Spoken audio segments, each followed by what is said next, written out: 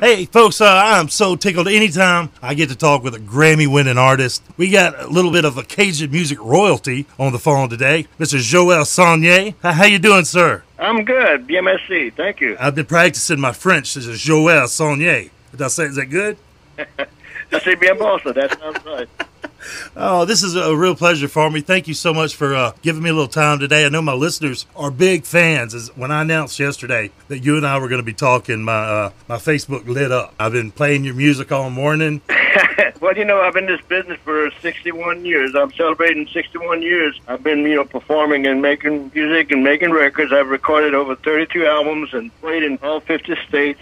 And I can't thank enough all my fans and radio stations like you guys that supported me through all these years and able to continue doing my work, You don't stop. I was doing my homework last night, and you started performing when you were like 5 years old. That's right, a radio station. I didn't know what radio station was until I wound up at the KSIG in Crowley, a little 30-minute segment. I went over there with Mr. Jo-EL Sonnier, who allowed me to come and play my accordion, a couple of songs, and my dad would walk across the street, he'd get us some donuts, and then he'd drive me to school. I'm going to admit my ignorance here. What is the difference between a squeeze box and an accordion?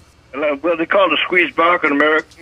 I call it, Cajun French accordion. I was thinking of concertina because that's the first time when they asked me if they were looking for a concertina player what to do with the thing with Hank Williams Jr. back in those days, a song called Norwegian Wood. Yeah. I told him on the phone that I didn't know a thing about a concertina. I said I played a French accordion, a Mamu air compressor. Just to kind of make a joke, Now, is that Norwegian Wood? Is that the Beatles song, Norwegian Wood? Yeah, that's the one. Wow, yeah. I'm going to have to find that one. Yeah, and that was the first time I was introduced, to Hank Williams Jr. That day, and of course, Cowboy on the steel guitar, which we go back almost 40 years now. He's now the band leader for Jamie Johnson's band, and we helped produce his records as well.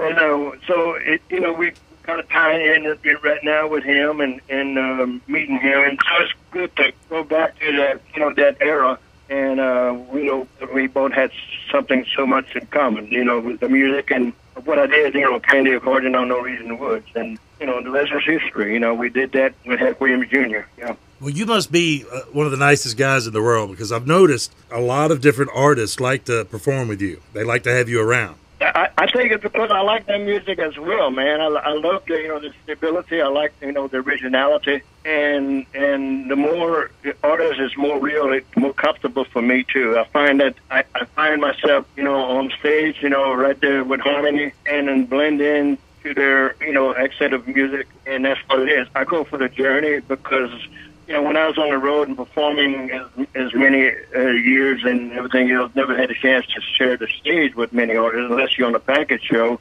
or something like it. So when you have some time off, you get calls like Toby Keith to come in and sit in with them, and Jamie Johnson, the great Charlie Daniels, people like that, who still shows respect and acknowledgement to my work. It feels so good because it's part of even something within my legacy, and at the same time, I get to transcend, with my instrument, the accordion, playing with them, and reading that together, and we become just a real family-oriented. That's what happens, it would become more in view of their music as well as mine. And it shows that gratitude and respect to each other. Well, speaking of that, I just got a text from a friend of yours, T. Graham Brown. I interviewed him a couple of weeks ago, and I sent him a message this morning letting him know that I was going to be talking to you. And I didn't tell him it was on the phone because he wanted me to hug your neck. So there's a hug from T. T. Graham, like I said, he told me that there's pretenders and contenders, and you said Jo-EL is a contender.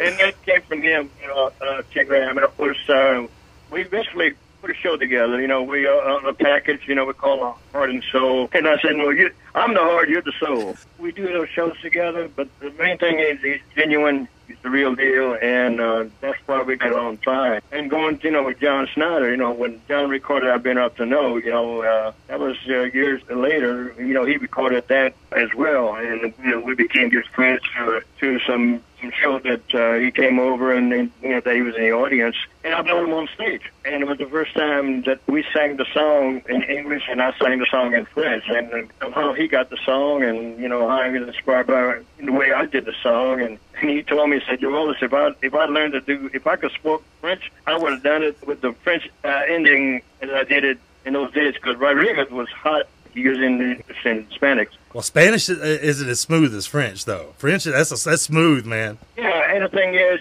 Freddie Fender. We don't want to forget Freddie Fender.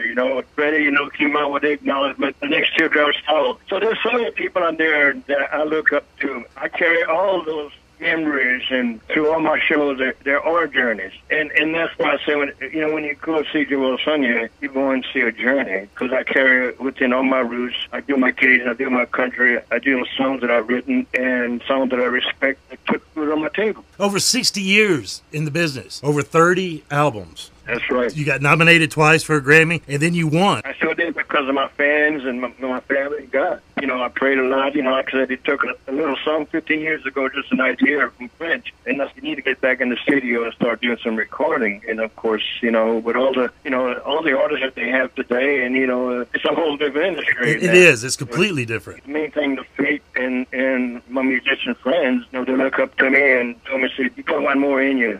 So I went to the studio and did the album, The Legacy. Got my Grammy 2015 and shared it to all my Louisiana people. And from this day, this is what I'm doing it for. Well, I think it's amazing that you won with the album Legacy. Fitting title for a fitting award for a fitting artist.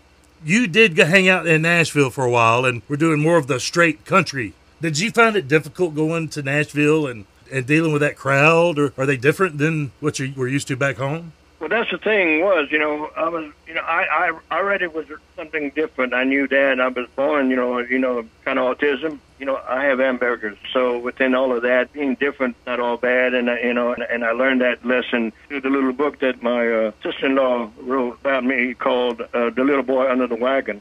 From that, it doesn't mention all that till the very end. But basically, being different is not a bad thing. Unique, man. Your voice is so different than, I think that's one reason a lot of people like to have you singing with them. I appreciate that. I think that's the whole thing with it. When I share the stage with me, they bring me on, with good respect to my work. It's a nice thing to do. Someone in Lee's Mother Earth, they have a chance to share that journey with you, and makes it even more special. And that's what happens when we go do the thing with John Schneider and his camp and all the people. They're so genuine, they're family oriented. There's so much activity going on. The people are so real and so nice.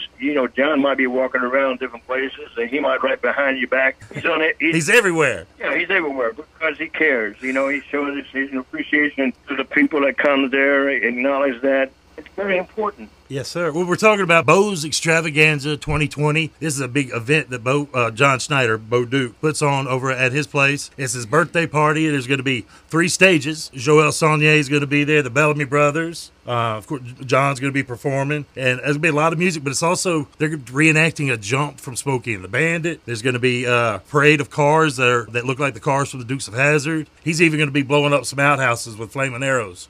That's the thing for everybody. I'm going to play a couple of your songs right after this interview. There's just an endless supply of your music. That is a legacy. I want to thank you for sharing your talent and your art today, your time with me and my listeners. Again, man, thank you so very much. And Natchez, Mississippi, God bless you all, because I played up there many, many times up there, and like I said, Cowboys says hi to you. I didn't want to leave him out. Thank you again. Everybody, you need to go to his Facebook page. You can find him on Amazon, Spotify, of course, on YouTube. He's still out there doing his thing. He's making music all the time, and he's an independent artist. He's doing this himself. He's really out there working, and that's just a testament to his legacy. Oh, well, merci too.